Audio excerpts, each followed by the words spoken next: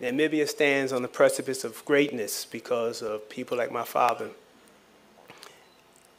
I look back and I look forward at the same time as I exist in this present moment.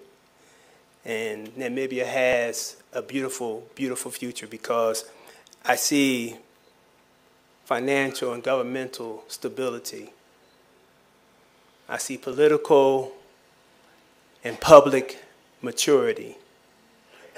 And these are the hallmarks that are going to guide Africa to the future. You're resource rich. My father had a vision for the future. And it wasn't just his vision, it was your vision. Because he listened to every one of you. And he had the insight to apply what he heard. So I think most importantly, as we go forward, understand that the spirit of Hage Geingob lives on. It lives in all of us. He is not gone. We know that this transition is not an end, but a new beginning. And I also like to say, long live the Republic of Namibia. Thank you.